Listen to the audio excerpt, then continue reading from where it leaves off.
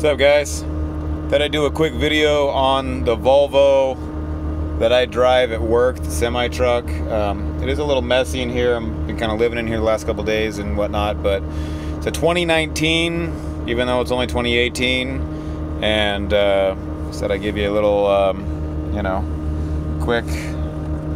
This is how you lock the door, how you open the door. Little compartment down there for gloves or whatever. Speaker. There's actually accent lighting. You can see on the other side over there. At your feet. Light switch, dimmer, hazards, your work light, key obviously. These are just dummy switches, they don't work. Your steering wheel here has got all kinds of stuff on it. You know, you got your cruise control. Your menu, you use this little guy right here, and you can adjust your idle right there for your cruise control. You know, flash your lights or whatever, answer phone, hang up phone, mute phone. And then on this side, you've got even more, and you got another one. You can skip track, skip track, go backtrack. And then right here, you hit this button, and it changes FM or whatever it is you're listening to. I usually just keep it on Bluetooth audio because I got Pandora. And then this button right here, and then you can use this to scroll. And then you go like this. There's another one, which is not giving me the options right now because it's running. You go like this, it goes back to home. And you can go through here and check out all your stats on your truck, what it's doing, or just do your home screen. I like to see what my load gauge is constantly, and this gives me my eco for best fuel mileage, which I'm not crazy worried about, but I just like to find out. Mile per hour and all that good stuff. And then you've got your normal gauges. You got your wussy horn here and your big truck horn here. And then you've got your windshield wipers right here. You can pull it down, turn them on.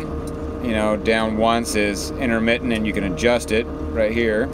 Or you can go down again and it's faster, go down again and it's all the way on. Or if you just want to wipe the windshield, you go like that once, it does it once, and then if you want to wash it, you pull it up. And, you know, the thing does its thing like always. And then here, you've got, right here, cruise control. So all the way up is off. One down is auto, 1, 2, 3 for increase. And then if you hit this button at the end right there, when you're going down a hill, it'll automatically just crank your RPMs up and jake you as hard as it can.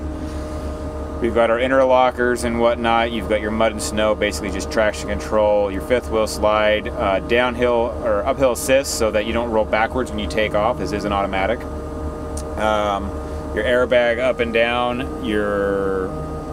I got my drop axle, my tag axle, and then right now I have my PTO running. Comes with a nice Volvo stereo that is Bluetooth capable. And then I've got my heater. You got your Johnson bar, whatever you want to call it. Some power outlets down there. I also have USB port up here and another power outlet right there.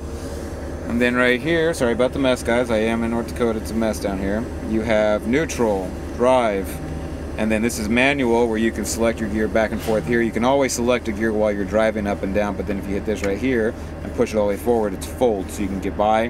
This is economy and power right there. So, real quick, that's it. Not too bad. I gotta say, I don't like automatics and I don't like Volvos, but I'll take a new truck. I mean, it still has the fucking plastic on the seat. Alright guys, I'll get you another video later with the outside.